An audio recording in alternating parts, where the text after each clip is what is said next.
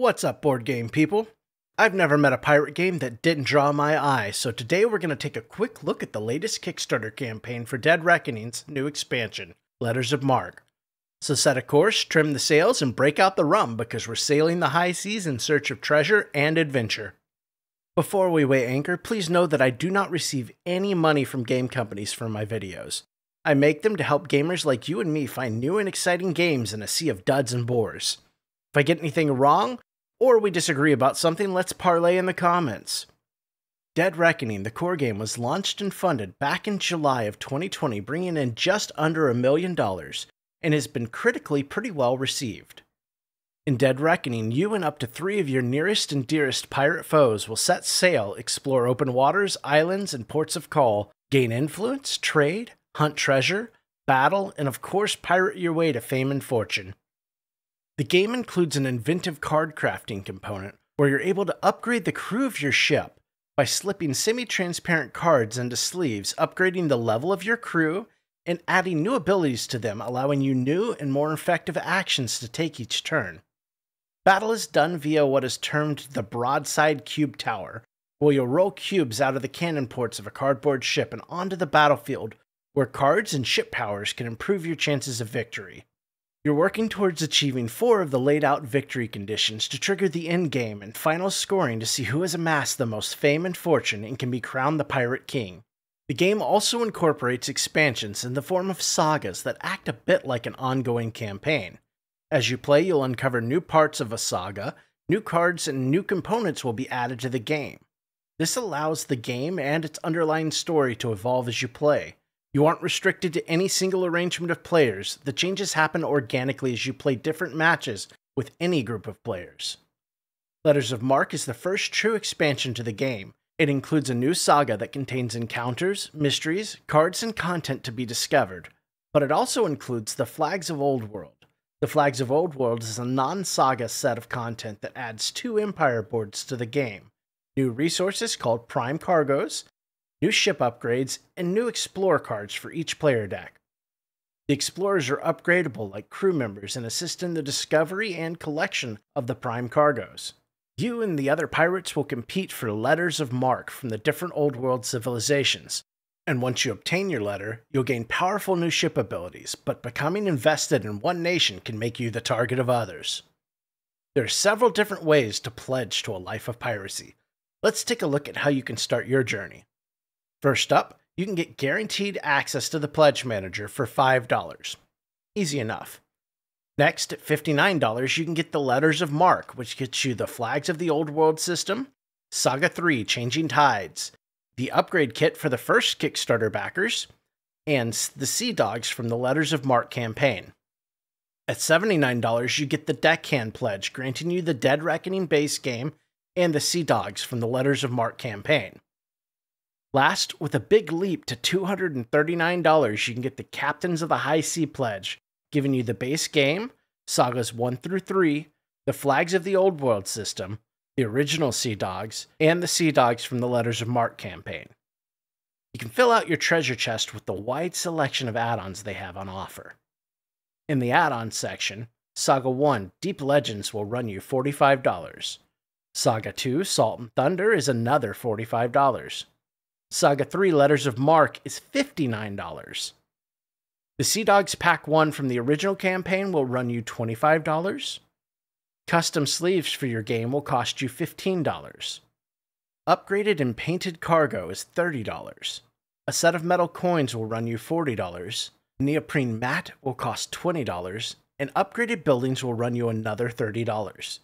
Shipping for the various pledge levels seems to be at reasonable set prices, but adding add-ons will increase your shipping in the Pledge Manager.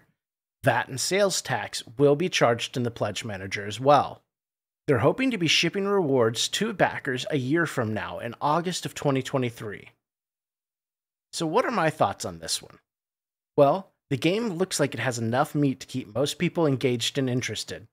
I like the broadside battle system, but I think at a certain point, if combat is too prevalent, it could become a novelty, and even with the mitigation, might leave too much luck for some people's taste. I love the exploration aspects of the game. Inherently, each time you sit down for a session, it's going to be a bit of a new experience. It's hard to judge what the sagas add to the game without getting into spoiler territory. I love systems like this that have a way of making your own copy of the game semi-unique, based off performance, decisions, and sometimes luck. It's interesting to see how the game evolves over time and what new systems and avenues are opened up to players. I also like that they've created a platform that can be easily expanded upon. Personally, I shy away from it just a bit due to the fact that the game itself is competitive in nature. You can play traders or privateers and never really fight amongst yourselves, but at the end of the day, there's a winner and a loser. Competitive games have a place in my house, but not as large of a place as cooperative, and they really only see table time when there's company over or on a game night. Value-wise, I will say that the price for the base game seems to be pretty spot on. The individual sagas seem a bit steep though. This may be because you really can't see all the content included, but for what you are getting, some cards and small components, $45 is a bit steep for an expansion. Then, looking at the $59 price tag on the Letters of Marque, that's almost as much as the base game. Maybe just a tad high, but maybe it's also a sign of the times. In the end, the sagas likely add quite a bit of replay and playtime to your core box. The question really is, will you play the game enough to see all that content? The game lasts around 2 hours. If you add another victory condition as is suggested with the Letters of Marque, then that likely goes up at least another 30 minutes. How many times will you table this for 2.5 hours a sitting? If it's something you're looking for and you think you'll play often, then it's likely an okay deal for you.